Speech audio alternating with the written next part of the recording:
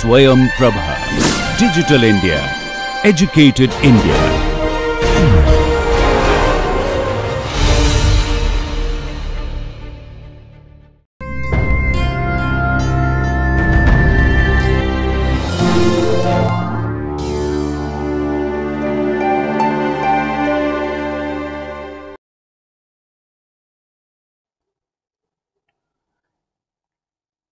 In this lecture, we will discuss a very important class of functions called Mobius transformations. Mobius transformations are special rational functions which naturally occur in the study of various domains in complex analysis. But before we get into the study of Mobius transformations, it will be useful to study the extended complex plane. The extended complex plane is nothing but the complex plane with one point attached to it. If you have seen our course on topology, it's just the one point compactification of the complex plane. Let me begin by defining what an extended complex plane is, and we will give a concrete description of what that is. So, the extended complex plane.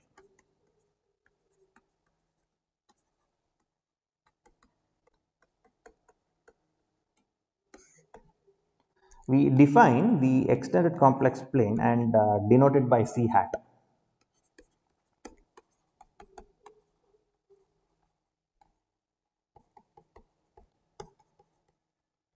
To be the set C hat, which is given by C union the point at infinity.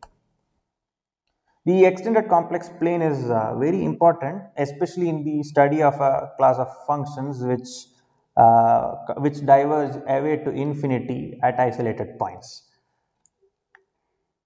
They are the right setting to study such functions, and we can give a concrete description of the extended complex plane by looking at the sphere in R3. So, recall that the sphere in R3 is given by just the higher dimensional log of the unit circle. This is the set of all, so let's denote it by S2. This is the set of all x1, x2, x3, such that x1 square plus x2 square plus x3 square is equal to 1.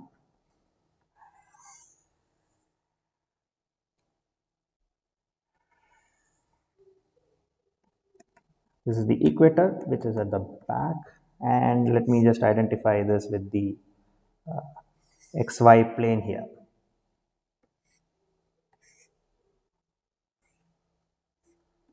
So, this is the xy plane and any point here. So, this xy plane can be identified with the complex plane, and this is the unit sphere with the origin here. Let's get hold of a distinguished point. Let's call this point P, which is the point 0, 0, 1, which is at the top of the unit sphere. And for a given point Z in the complex plane, let me use another color. Let's join this point Z with the point P. And the point will, so given Z here, there is a point phi of Z on the unit sphere. So, let's see, let's capture all that we just said. Let Z be equal to xy 0 be a point on the xy plane or the complex plane.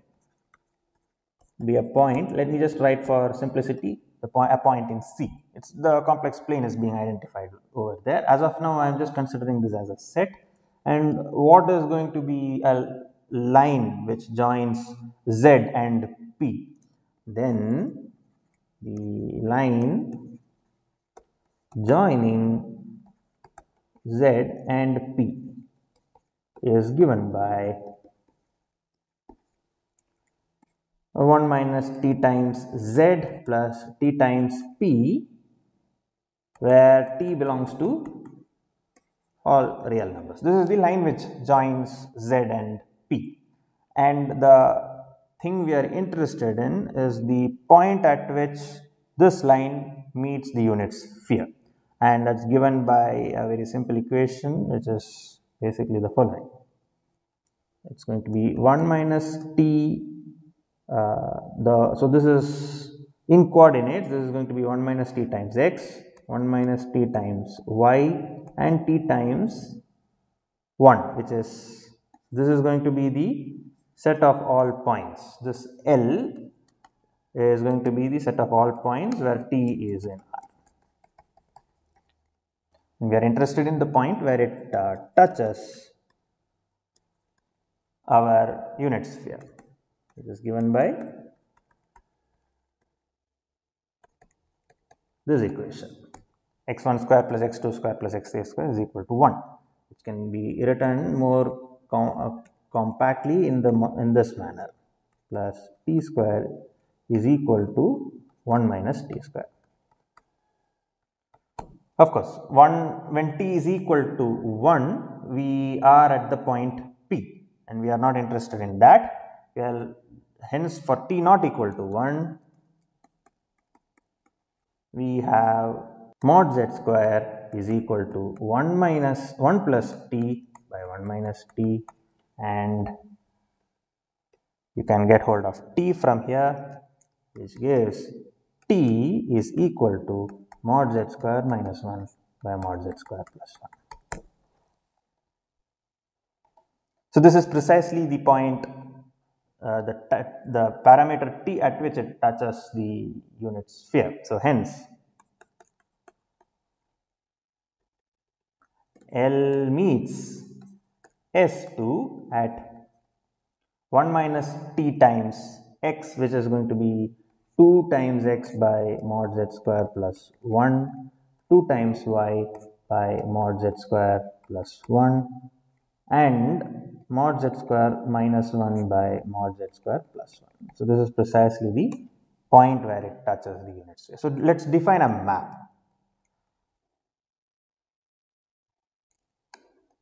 At this, define a map phi from C into S2 given by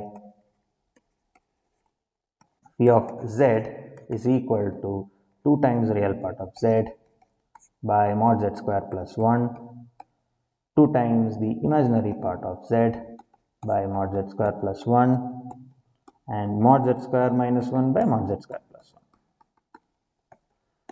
If you notice, this map takes every point outside the unit circle onto the upper hemisphere. Any point inside is taken into the, any point here will be mapped. This is the point, say z prime. The map phi of z prime will be on the lower hemisphere, and any point on the unit circle will be mapped to the same point. You can actually construct the explicit inverse and see that phi is going to be an injective map from C to S2, or rather, let me define the map by defining phi of infinity to be equal to P. We have a bijection from C hat, which is the extended complex plane, which is the set C with the extra point infinity attached. This is a bijection from C hat to S2. This is a concrete description of the extended complex plane. This map phi has a name, it's called the stereographic projection. The identification is quite important. Phi is called the stereographic projection.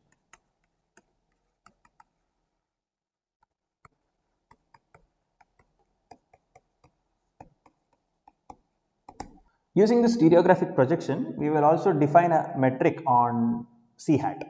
Given 2 points z and z prime in C hat, we will define the distance, stereographic distance from z to z prime to be Euclidean distance from phi of z to phi of z prime. Remember that phi of z and phi of z prime are 2 points in R3 which lie on the unit circle or unit sphere. We will define the stereographic distance from z to z prime to be exactly the Euclidean distance of phi of z to phi of z prime. Let me not spend too much time deriving the expression. I'll just write down the expression for you. We define a distance on C hat as follows. Distance d of z comma z prime is equal to the distance of phi of z to phi of z prime in S2, which is contained in R3. So this distance is the Euclidean distance. Let me just write it here. And the explicit expression is just going to be the following. This is going to be equal to mod of z minus z prime by 1 plus mod z square into 1 plus mod z prime square to the power 1 by 2. Now this is the case when both z and z prime are not infinity, the point at infinity. If one of them is, say, the point at infinity, then d of z prime is just going to be equal to, oh, I missed a 2 here. So the d of z prime is just going to be equal to 2 by 1 plus mod z square. So notice that with respect to this metric, the neighborhoods of the point at infinity will just turn out to be the complement of balls in the complex plane. So that's the topology you get on the one-point compactification, right? The neighborhood around infinity is going to be the same. So this is a good description to keep in mind of the extended complex plane. So we are now in a setting to define what Mobius transformations are. Mobius transformations, as I had said earlier, are special class of functions which naturally occur at various stages in complex analysis. The definition is quite straightforward. A map S of z given by az plus b by cz plus d. So it is the fraction of two linear polynomials. Such a map is called, so for a, b, c, d complex numbers, such a map is called a Mobius transformation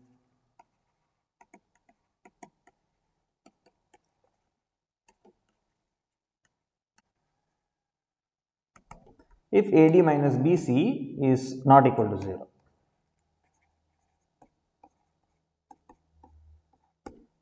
Let's look at a few examples. The identity map is the first example of a Mobius transformation.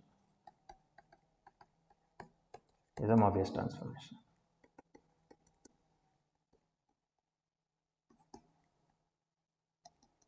In this case, A is equal to 1, D is equal to 1, B and C are 0. Okay, another example would be the map S of Z given by Z minus I by Z plus I. In this case, B is minus 1, A, C and B is minus I, and A and C are 1, D is equal to I. So notice that S of Z in the second case here, it's holomorphic away from minus I. Because it's a rational function, the function is holomorphic away from the zeros of the denominator. So maybe on a more general note, Mobius transformation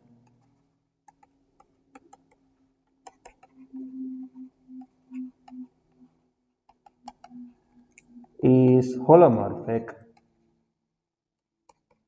Mobius transformation, specifically say S of Z equal to AZ plus B by CZ plus D is holomorphic at points at C minus of D by C.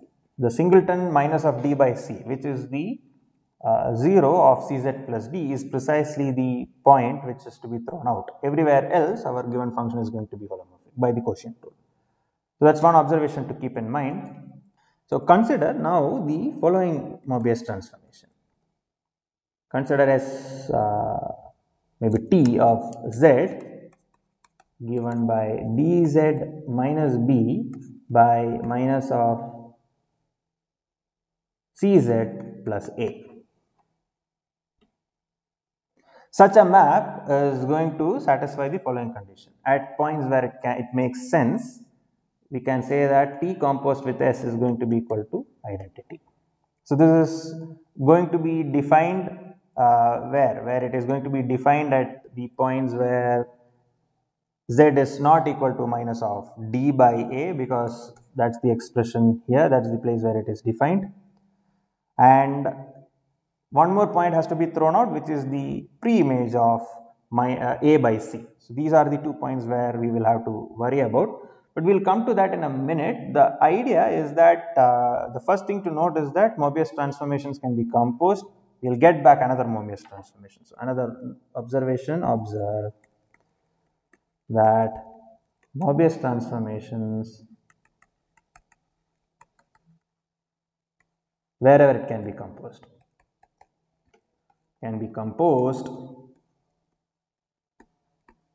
to obtain another Mobius transformation. So from a very abstract group theoretic point of view, we are in a good setup. The Mobius transformations, they form a group.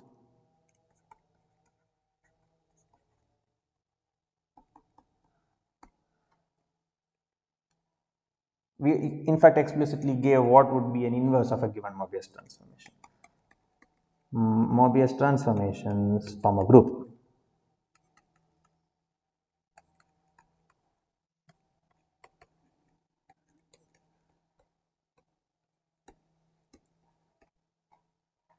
But then we were worrying about the points minus of d by a and the point where the denominator of S inverse vanishes. So in order to get ourselves in a better situation, let's define the map S as a map on the extended complex plane rather than on the complex plane.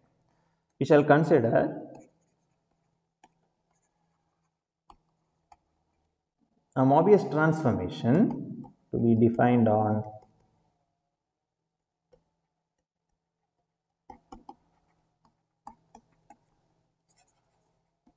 C hat rather than on C by defining, we were having one point left out, right? For S of z equal to az plus b by cz plus d, S of minus of d by c, we will define it to be the point at infinity, which we have attached to the extended to the complex plane to obtain the extended complex plane. So notice that this infinity, the symbol infinity, is being used because in some sense it coincides with our notion of infinity, which we have developed in a real analysis course. So here minus of d by c is now going to be sent to the point at infinity, and where will the point at infinity be sent to? It should be sent to the point where we will have a singularity for S inverse. So the point here would be at a by c. S infinity is going to be defined to be a by c. Then it's a good exercise for you to sit down and check. S is a bijection. We have already done all the hard work. I have in fact given you an explicit inverse on C hat. So it's a map from C hat to C hat, which is a bijection. Okay, let's look at a few more examples. A very important group of Mobius transformations are the translations. So another very important Mobius transformation is the translation. S of z is given by z plus b for b in C. Such translations, such Mobius transformations are called translations. Another group of Mobius transformations of great interest is dilations. S of z is equal to a times z for a not equal to 0.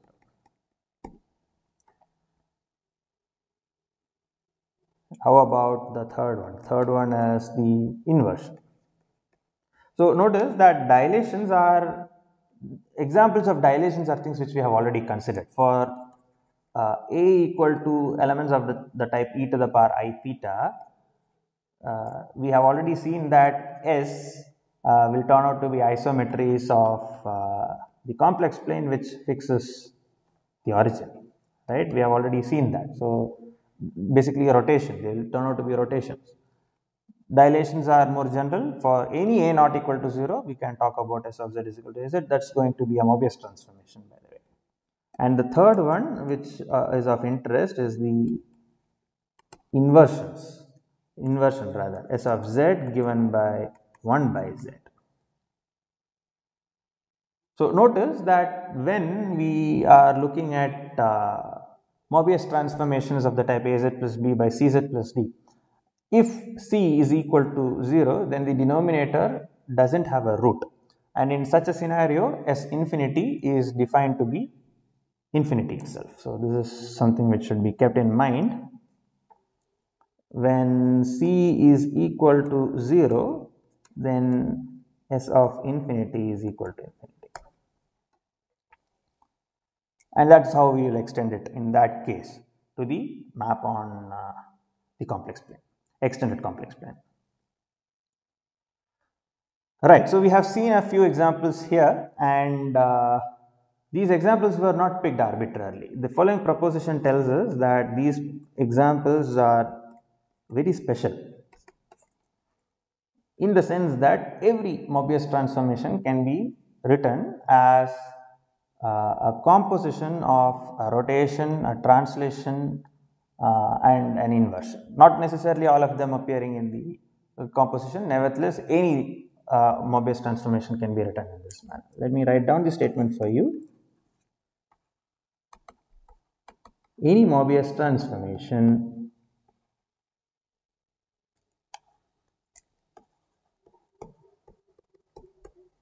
can be written as a composition of translations, dilations. Rotations are just a very special subcategory of dilations. Dilations and inversion.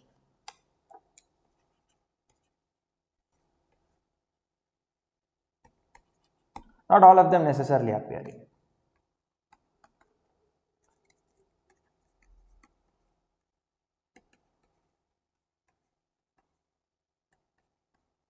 For example, if you take a dilation, it's already a dilation. We don't need a translation and inversion now to get it as a composition of these. So that's the statement of the proposition. Let's give a proof. The proof is quite straightforward. It's just getting hold of the right translations and dilations to describe our Mobius transformation. Suppose our S of z is of the type az plus b by cz plus d. Two cases can happen. If c is equal to 0, then our S of z is going to be, we could have just considered az plus b, but let's anyway stick to what we have just taken. This is going to be a by d times z plus b by d, and this is going to be equal to S1 composed with S2 of z, where S2 of z is first the dilation by a by d, and S1 of z is a translation. That's translation by b by d. So if you notice, we have a dilation and a translation whose composition will give us our given Mobius transformation when c is equal to 0. The more difficult case, or rather more complicated case, is when c is not equal to 0. In the case when c is not equal to 0, we will need more Mobius transformations, more of these elementary Mobius transformations. So if C is not equal to 0, I'll just leave it to you to check that.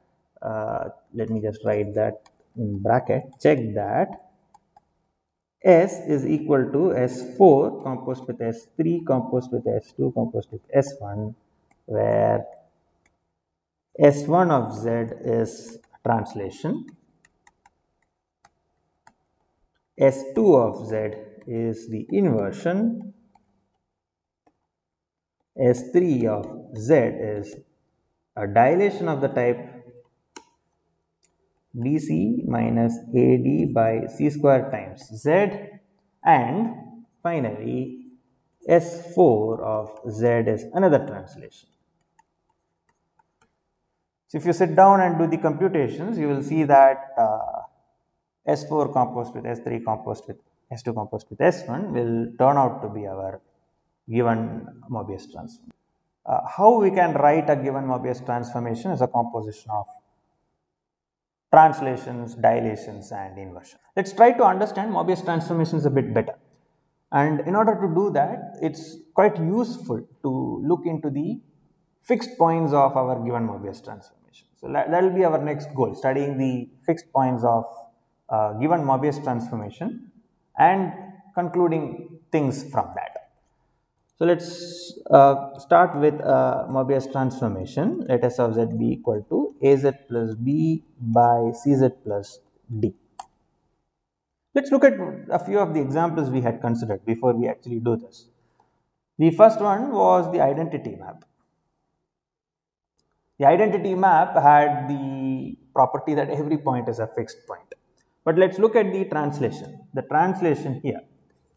What will be a fixed point of this translation? Z plus B being equal to Z is what matters.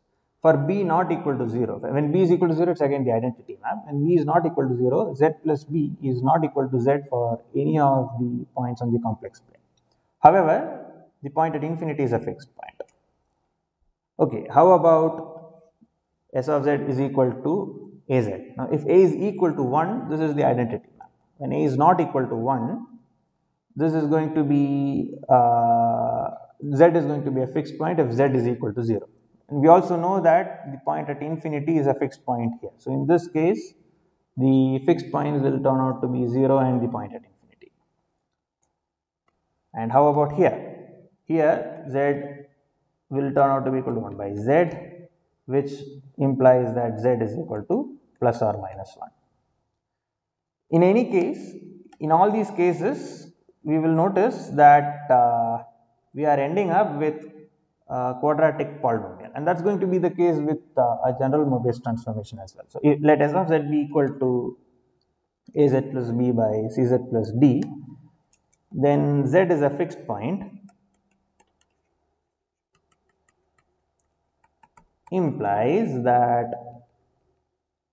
AZ plus B is equal to Z times CZ plus D, and we end up with a quadratic polynomial of the type C times Z square plus D minus A times Z minus B is equal to 0.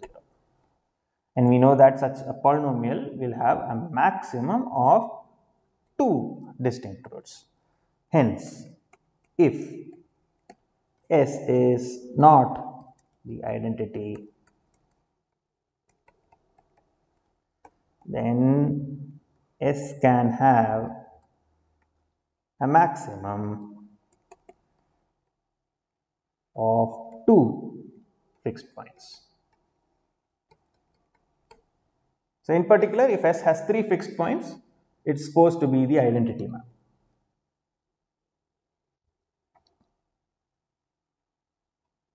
So there are a few special cases which one has to consider here when C is equal to 0, when D is equal to A is equal to 1. But let me leave it to you to sit down and check. In all these cases, it turns out that by considering the map explicitly, by looking at, for example, when C is equal to 0, the map is just going to be equal to A by D times Z plus B by D.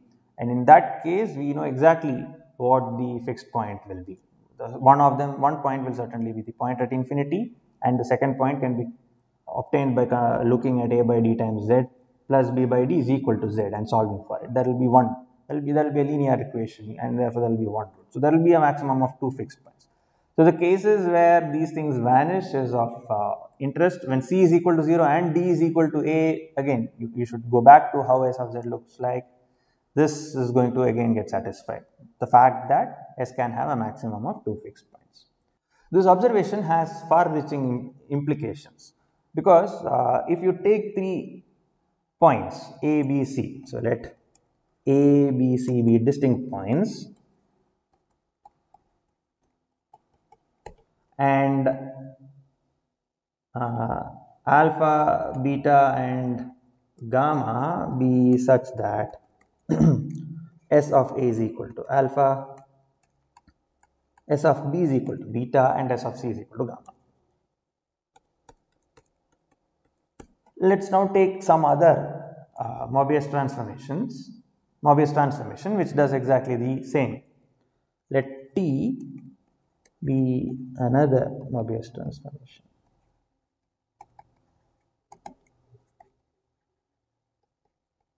such that T of A is equal to alpha,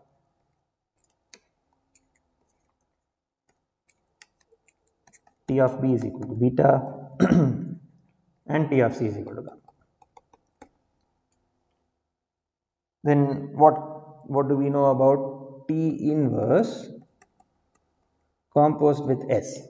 We know that this is a Mobius transformation because composition of Mobius. T inverse is a Mobius transformation. We know the explicit formula once we know what T is. And then T inverse composed with S is also going to be a Mobius transformation. So T inverse of S is a Mobius transformation which does a little more than ordinary. It fixes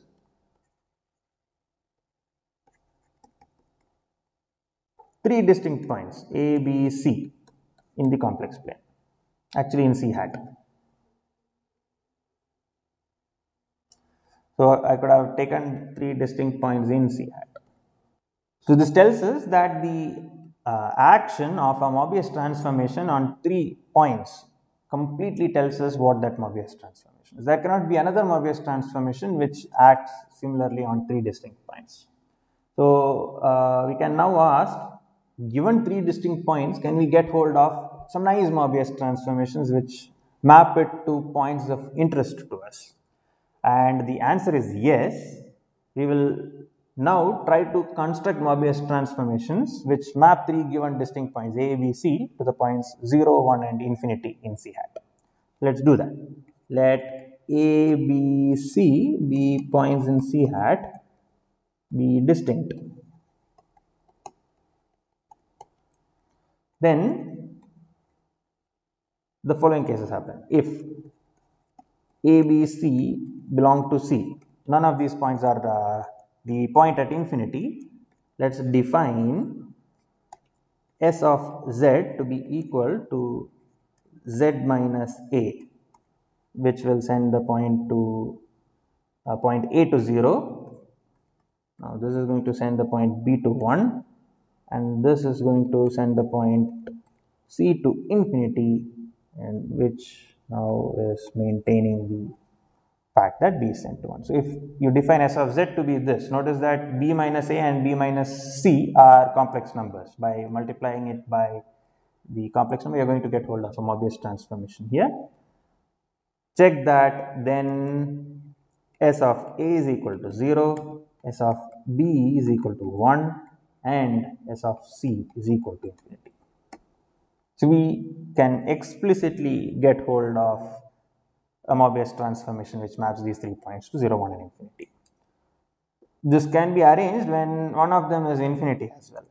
So if A is equal to infinity, and let's see what happens. Then define our S of Z in the following manner. We want A to be sent to infinity,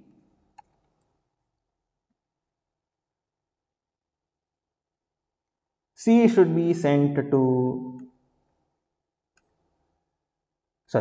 A should be sent to 0, C should be sent to infinity, and B should be sent to 1. So check that this particular Mobius transformation satisfies all our requirements. Satisfies S of infinity is 0, S of B is equal to 1, and S of C is the point at infinity. Now next is the case when B is infinity. There it's quite straightforward because B is going to get mapped to 1. This is just going to be Z minus A by Z minus C. So notice that C is getting mapped to infinity here, A is getting mapped to 0, and B, which is the point at infinity, is getting mapped to 1. And finally, if C is the point at infinity, what will be the case here? We want infinity to be mapped to infinity, right? And that's just going to be the case when it's going to be a linear polynomial. There is nothing in the quotient. The quotient is going to be a constant. And what more do we want? We want A to be mapped to 0 and B to be mapped to 1. So this is precisely going to be the Mobius transformation which does the trick. So let me write down a proposition which we have just proven.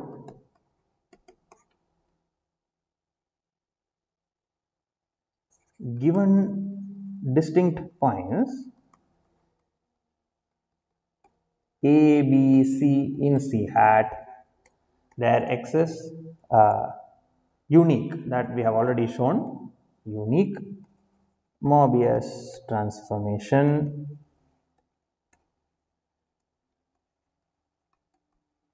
such that S of A is equal to 0, S of B is equal to 1, and S of C is equal to infinity. We have taken care of all the possibilities as well, right? A, B or C, one of the three could be, they are distinct points. One of the three could be infinity, the point at infinity, and still we have got hold of Mobius transformation which manages this.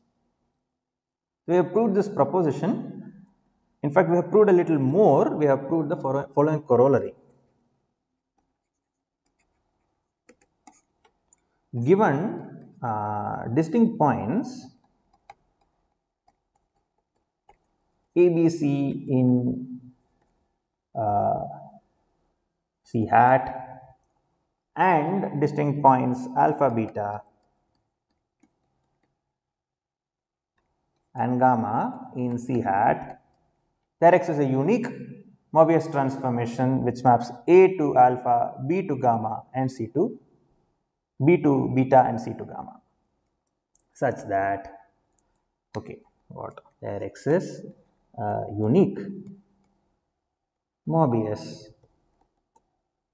transformation such that S of A is equal to alpha, S of B is equal to beta, and S of C is equal to gamma. The proof here is quite straightforward because we have explicitly constructed Mobius transformations which can map A, B, C to 0, 1 and infinity in that order, and similarly alpha, beta, gamma to 0, 1 and infinity in that order. We just compose S1 and S2 inverse.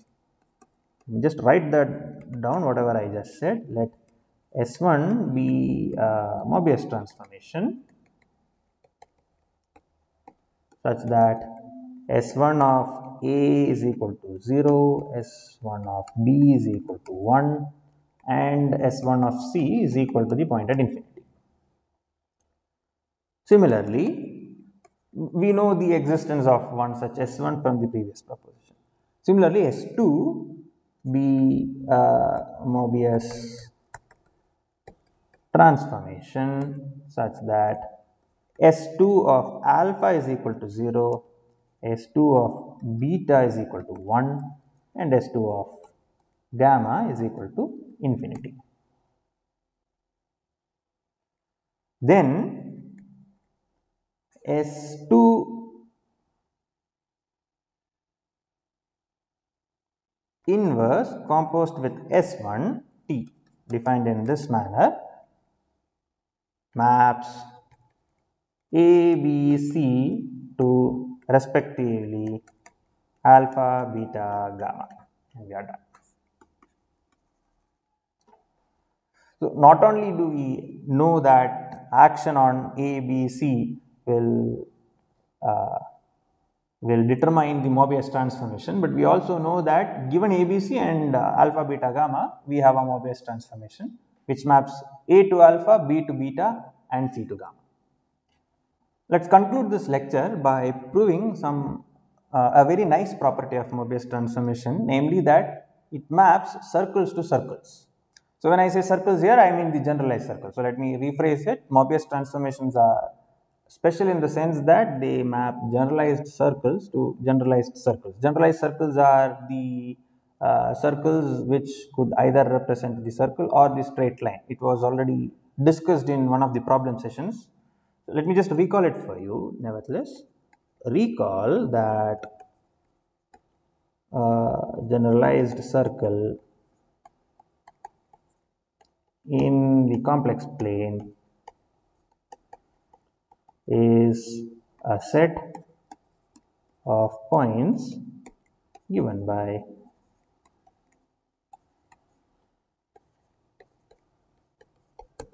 the absolute value of z minus w1 by z minus w2 is equal to lambda, where lambda is a positive integer.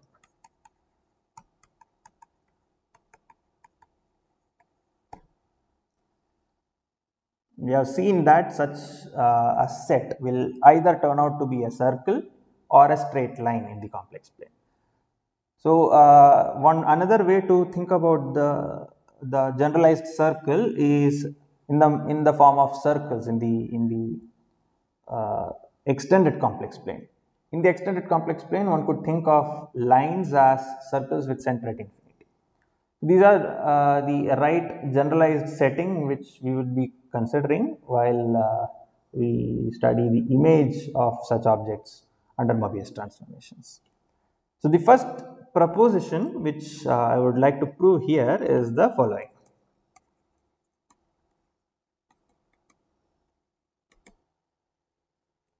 Let S be Mobius transformation.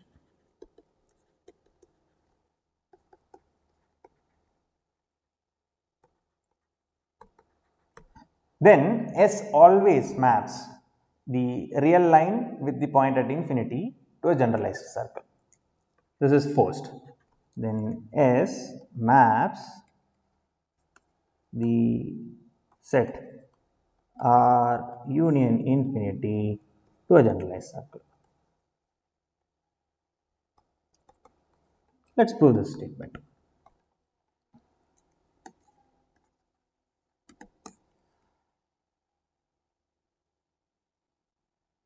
What do we want? We want to show that we want to study the set of all points W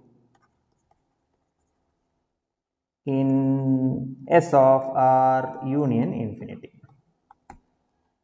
That means S inverse of W belongs to R. We want to study all those points. In that case, let's give an expression for S inverse. Let S inverse of Z be given by AZ plus B by CZ plus D. We want to understand when S inverse of W belongs to the real line. So, S inverse of W belongs to R.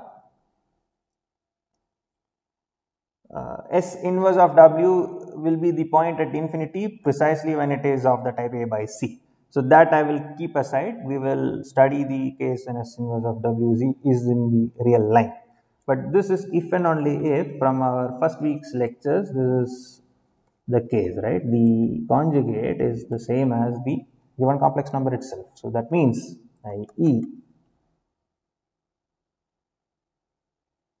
notice that we are going to do an if and only if statement here, which you should keep in mind, because this is if and only if AW plus B by CW plus D is equal to A bar W bar plus B bar by C bar W bar plus D bar.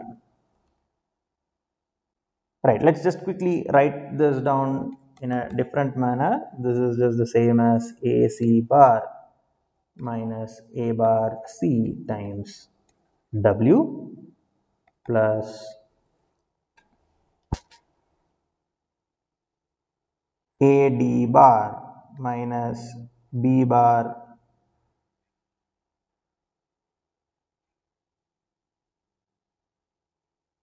c times w. Oh, this is mod w square, by the way.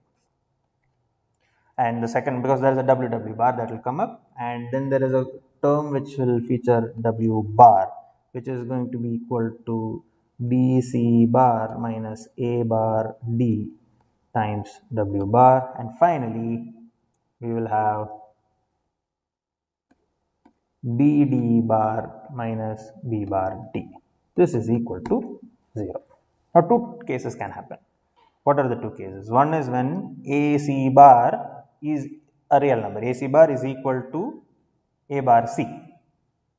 Notice that both are conjugates. If AC bar is equal to A bar C, what will be the expression? The expression will be some alpha times W minus alpha bar times W bar is equal to B bar D minus BD bar, or rather, let me write that down in that manner because it's important to have that to the right. And this is going to be, what is going to be z minus z bar? That's going to be 2i times the imaginary part, right? So this is going to be 2i times the imaginary part of alpha times w. Okay, what is alpha here? Alpha is the right thing that you would have guessed. This is a d bar minus b bar c. And that is going to be equal to 2i into imaginary part of b bar d. These cancel off, and that tells us that imaginary part of alpha times w is a constant in R, which is the equation of a straight line. So when a c bar is equal to a bar c, it's mapped to a straight line. W will happen to be in the straight line given by imaginary part of alpha w is equal to c. All right, that's the case when, easier case when AC bar is equal to A bar C. So if AC bar is not equal to A bar C, then we can divide it by that number to get then if and only if, again all these cases. So here when AC bar is equal to A bar C, we are already done. We are mapping it to a generalized. Then mod W square, I'll just quickly write it in this manner: alpha W plus alpha bar W bar plus gamma is equal to 0, where alpha is just equal to AD bar minus B bar C by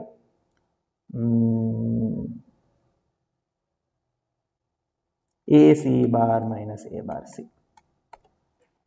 I guess I've got the signs right, but this is precisely what alpha will be, and gamma is going to be equal to BD bar minus B bar D by AC bar minus A bar C. The expression here can be very easily rewritten as mod of W minus alpha, the whole square, is equal to gamma minus gamma will come up here. This is going to be equal to mod alpha square minus gamma. I'll leave it for you to check that this is going to be greater than 0. The conditions of the Mobius transformation will ensure that this is greater than 0, and we can look at the square root to get hold of a expression for a generalized circle, in fact a circle here. And that's going to be a very important observation because we're going to prove that with the following theorem. A Mobius transformation maps generalized circles to generalized circles.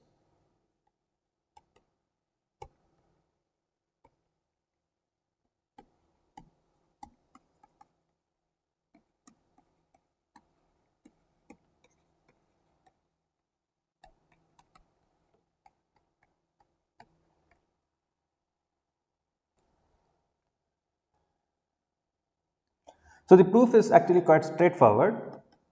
We pick 3 distinct points on the given generalized circle. So pick 3 distinct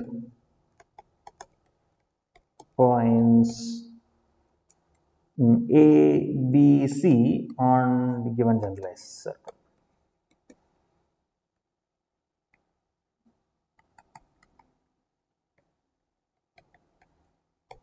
And suppose S is a Mobius transformation. Now let's look at the image of A, B, C under S. And alpha be equal to S of A, beta be equal to S of B, and gamma be equal to S of C. And we know that there exist Mobius transformations which send ABC to 0, 1 and alpha, beta, gamma also to 0, 1. Let S1 and S2 be Mobius transformations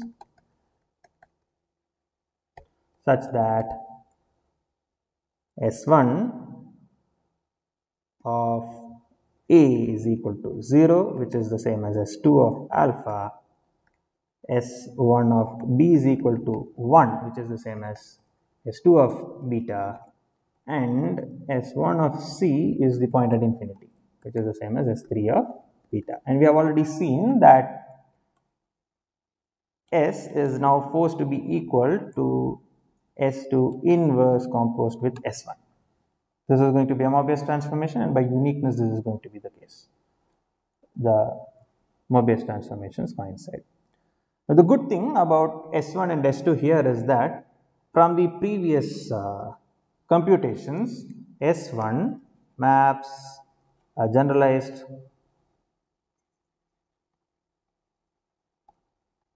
circle containing ABC to R union infinity. And the content of the previous proposition tells us that S2 maps R union infinity to a generalized circle. And by the previous proposition,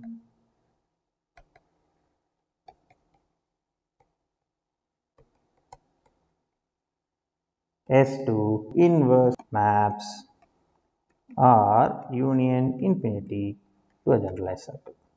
And we are done. So basically, a Mobius transformation always maps generalized circles to generalized circles.